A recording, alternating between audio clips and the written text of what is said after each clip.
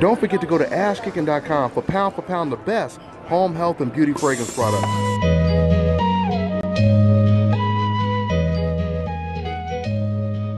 All right, Dontae's Boxing Nation over here with the man, the miracle man, I'm Danny feeling happy, Jacobs. Dontae. Man. I got a chance to meet you, brother. Oh, it's been an honor, man. I've always followed your work. I appreciate I want to say I appreciate you for supporting the sport of boxing, doing such a positive job supporting us fighters. You put our lives on the line, and you do such a tremendous, respectful job of doing what you do for us, and I want to commend you, brother. That's right. For everybody just tuning in right now, y'all listening to Hasim Rahman Jr.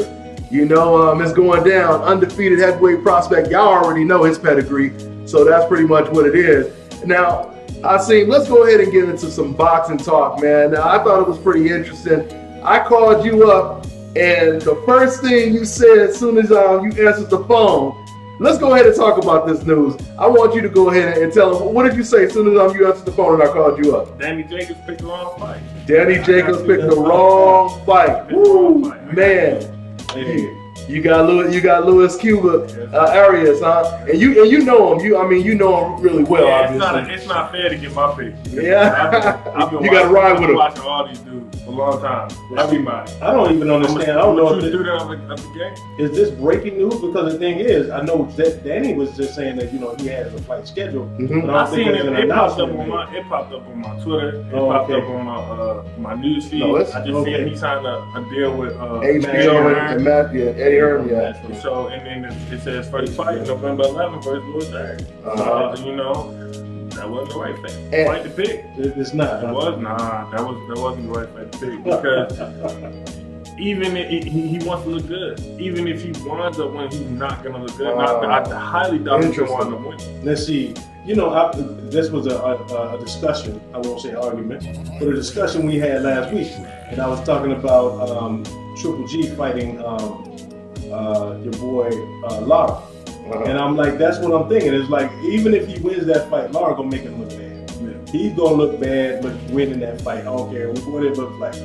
But the thing is, do you think that your man can pull this fight off against Danny? I know he can. I know he can. He's been focused. He got a lot to prove. He's been hungry. He was fighting in the same tournaments. He was doing the same things as the top guys right now. The guys that's at the top, Marcus Brown, Earl Spence, dudes that's coming out that class, he's right there with them. Yeah. So, it's his time to shine. It's gonna be his coming out fight. It's a pretty big coming out fight. It is. It's gonna put him right there amongst the elite 160 pounders in the world, and that's what he wants. Wow. And Hasim, that is kind of crazy, right? I mean, for Danny Jacobs, right after the Golovkin fight, he comes back and fights a young, hungry lion like that, like Arias. And a lot of people don't really know a whole lot about Arias. For y'all who don't know, he was a former TMT fighter, has a deep amateur pedigree, just like Hasim just said right now. So, I mean, how does that fight play out? How does a fight like that even play out, man? I think Danny's going to try to do a lot of boxing. Mm-hmm. He's going to try to do a lot of boxing. Cuba's boxing is underrated. It's highly underrated. I think, Cuba will weather the early storm because it's going to be an early storm for Danny Jacobs. And I think he's going to shock everybody of being so in the fight, late in the fight. Yeah. And, he has power too. He has good power too. He can crack. He's going to touch Danny.